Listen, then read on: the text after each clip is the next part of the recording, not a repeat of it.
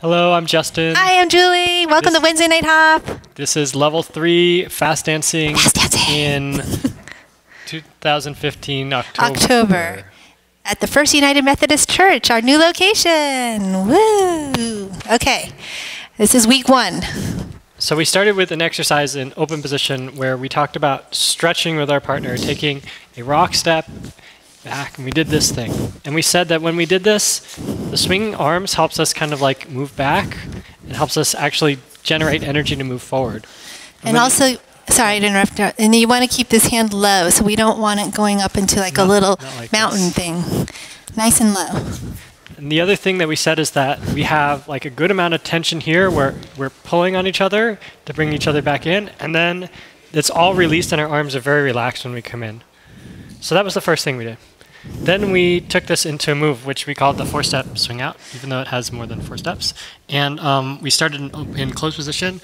Rock, step, step, rock, step, step, rock, step, step, rock, step, step. Then we said we can take this into open position. Rock, step, step, rock, step, step, open. Coming back to close and open. We're still doing the rock step here.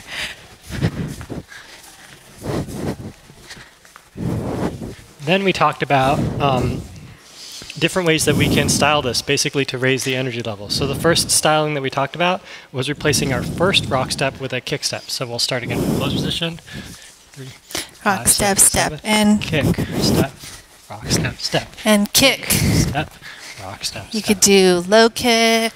We can do kind of and a high kick. We can also kick out to the side. For this one, we said, if we stop, we said that we end kicking so that we're not like kicking straight.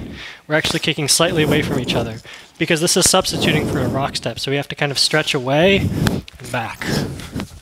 Stretch away, back. Then we said that followers, kind of at any point, you can do this styling where you kick away. We kick away. Totally away. But we leave our arms behind for the lead so we can all still feel that connection and that stretch there, but can totally not be facing him. It's kind of the same thing as a forward swing out. Then we talked about raising the energy level further Even up higher. by replacing our second rock step with a kick. And this essentially becomes Charleston swing outs at this point. Rock, step, step, rock, step, step, kick, step. And we said basically to get around, we do hop, hop, hop, hop, kick, step.